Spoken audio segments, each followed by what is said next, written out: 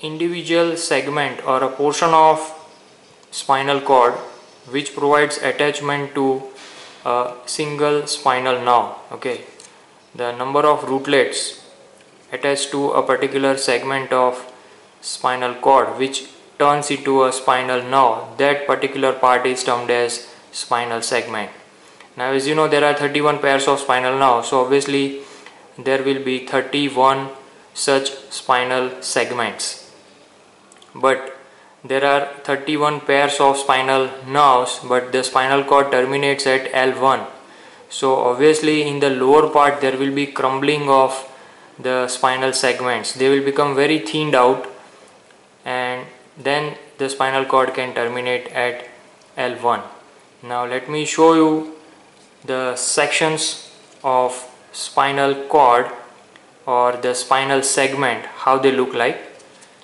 So for that I will cut a portion of spinal cord like this. Okay,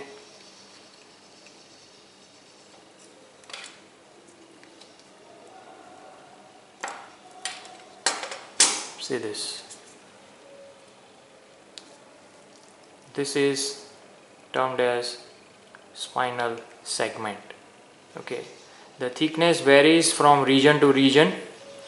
They are having highest thickness in thoracic region, and they get crumbled in the lower thoracic or lumbar region, particularly at L1.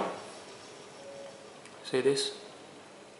Now if you see it from above, you can clearly make out there are rootlets. These are dorsal rootlets.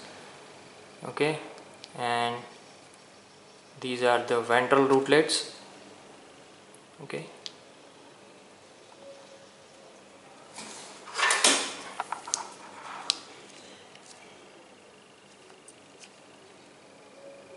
see this, these are ventral rootlets, and along the dorsal rootlets, this is the dorsal root ganglion.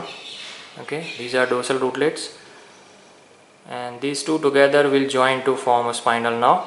As soon as the spinal nerve emerges out from intervertebral foramen, it will divide into ventral and dorsal primary ramus.